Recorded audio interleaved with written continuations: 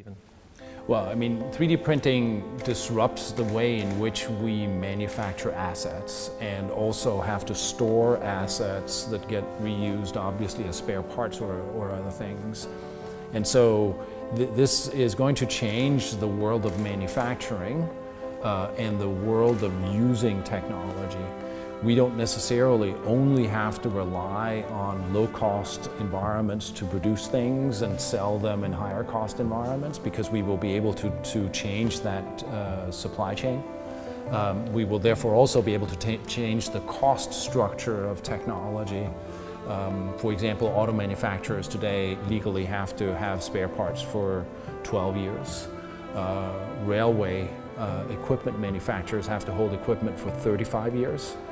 This therefore changes the cost structure because they don't actually have to hold the physical asset, they just have to hold the digital imprint of what it is.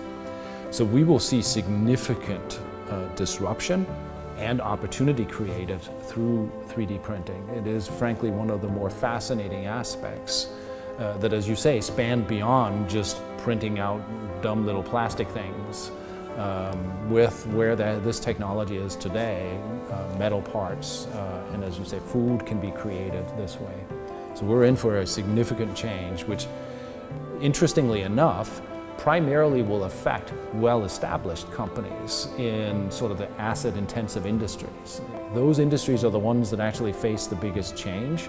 They're also the ones that are actually, interestingly enough, showing the greatest level of innovation in terms of what they're doing today, because they know they have to change.